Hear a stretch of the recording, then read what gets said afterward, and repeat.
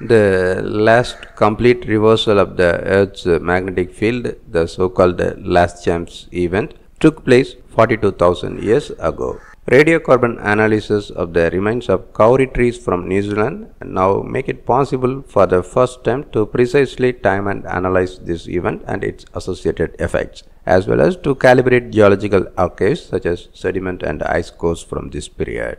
Simulations based on this showed that the strong reduction of the magnetic field had considerable effects in the Earth's atmosphere. This is shown by an international team in a study that appears in the journal Science. The Earth's magnetic field undergoes permanent fluctuations and occasionally even reversals of polarity occur. Their causes, cause, and effects are not yet fully understood. Researchers have now investigated the so-called Laschamps event in more detail.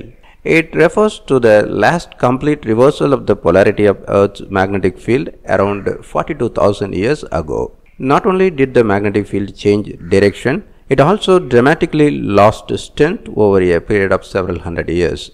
About 42,000 years ago, the magnetic North Pole moved south. Within this process, which lasted about 500 years, the magnetic field weakened to between 6 and 0%. During a period of about 500 years, the poles remained reversed with a field strength that varied between 28% of today's value, only to reverse again over the course of about 250 years. This exact chronological classification is now possible by linking different data sets. Firstly, the researchers used results on the Earth's magnetic field from sediment cores of the Black Sea by the team from the year 2013, which were matched with the Greenland ice cores via climate variation documented at the same time. Secondly, the exact analysis and dating of the events was only made possible by the radiocarbon analysis of a subfossil kauri tree that grew in the wetlands in northern New Zealand for around 1700 years during the period in question and was subsequently very well preserved in the swamps. With the dwindling of the magnetic field, the Earth is losing an important protective shield against cosmic radiation, at least in part. This is also reflected in increased levels of the radioactive carbon isotope carbon-14 in the trees. The reason for that is the increased formation of carbon-14 in the Earth's atmosphere during the bombardment of nitrogen by high-energy electrically charged cosmic particles. The subfossil kauri trees are an exciting archive of atmospheric composition.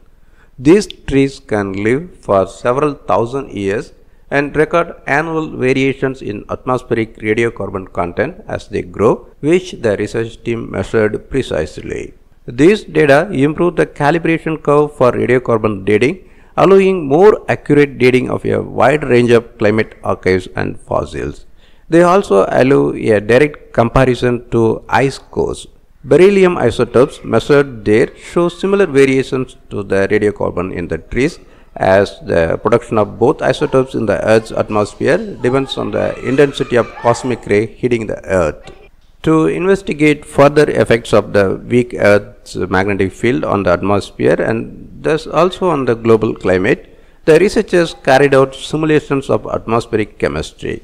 Among other things, they found a decrease in ozone. It is important to further analyze the effects of the weak magnetic field in this direction in view of current developments.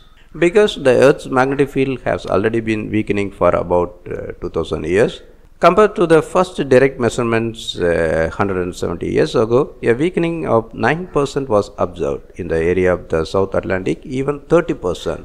Whether this means that a pole reversal is in offing for the next 1 to 2000 years is debatable. However, a collapse of the natural radiation shield would pose a great challenge to our present day society, which is very much based on electronics.